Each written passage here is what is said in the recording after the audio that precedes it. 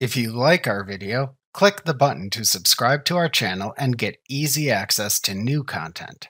To see our full suite of ad-free video courses, instruction manuals, and quick reference guides, visit us at www.teachucomp.com. You can check the Print Later checkbox that appears in the main tab of the ribbon at the top of the Write Checks window to save it and print it later. To print your checks later, simply open the Write Checks window by selecting Banking Write Checks from the menu bar. To print a single check, then use the Previous and Next buttons in the main tab of the ribbon at the top of the Write Checks window to display the check that you want to print. Then click the drop-down arrow on the Print button in the main tab of the ribbon at the top of the Write Checks window. In the drop-down menu that appears, choose the Check command to display a Print Check dialog box where you can enter the check number to print, and then click the OK button to then launch the Print Checks dialog box where you can set printing options for the check. Alternatively, to print a batch of checks that you have saved and marked to print later, open the Write Checks window and click the drop-down arrow on the Print button in the main tab of the ribbon at the top of the Write Checks window. In the drop-down menu that then appears, choose the Batch command to display the Select Checks to Print dialog box. In this dialog box, you can remove the check marks from any checks listed that you don't want to print if needed. You can also use the Select All and Select None buttons to help you make selections if needed.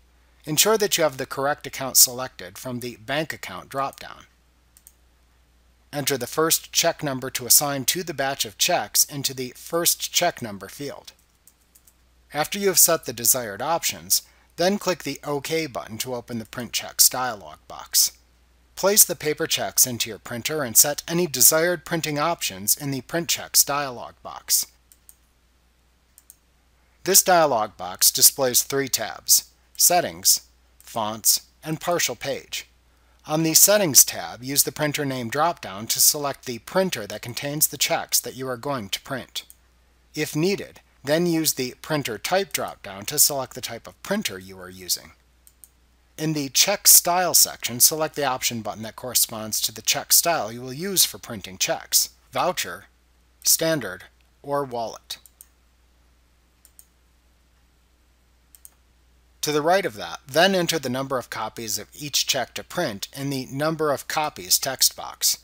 You can check the Collate checkbox to ensure they print collated. Check the Print Company Name and Address checkbox to print the company name and address on the checks if they are not pre-printed and you are using either the Voucher or Standard check styles. To print a company logo on the checks, check the Use Logo checkbox. If you haven't loaded a logo yet, then click the File button in the Logo dialog box that appears to browse for a logo file for your checks. The logo file must be of an acceptable type for use in QuickBooks. Accepted types include JPEG, GIF, and bitmap file types. The logo must also be a perfect square.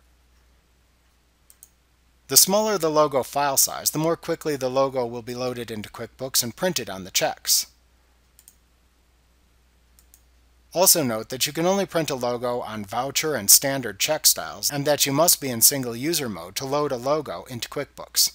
Assuming all of these criteria are met, you can load a logo by simply clicking the File button in the Logo dialog box to open an Open Logo File window, where you can browse for and select the logo file to print on your checks. Click the Open button, and then click the OK button in the message that appears if needed. Then click the OK button in the Logo dialog box to finish. If you have an endorsement signature you want to print on the checks instead of having to sign each check individually, check the Print Signature Image checkbox. You must have your signature image saved as a graphic file before you can add it to the checks.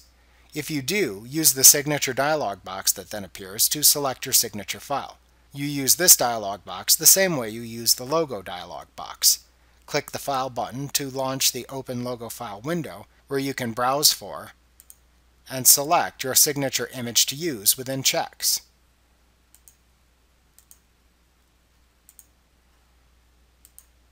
You can click the Fonts tab to set the font style to use within checks. You can click the Address Font button to open the Select Address Font dialog box where you can set the font appearance for the company name and address. Then click the OK button when you are finished to return to the Fonts tab. You can click the Font button to open the Select Font dialog box, where you can choose the font used for most of the text within the checks. However, you cannot change the text used to display the amount. When finished, simply click the OK button to return to the Fonts tab. You can print partial pages of multi-page checks like the standard or wallet sizes by using the Partial Page tab to select the Option button that corresponds to the envelope loading style used by the envelope feeder on your printer. After you have set the desired printing options for the checks, click the Print button at the right side of the Print Checks dialog box to print the checks. Before printing the checks, note that the total number of checks to print and their total dollar value appear at the top of the Print Checks dialog box. This can be a great way to double-check the number of checks to print before actually printing the checks.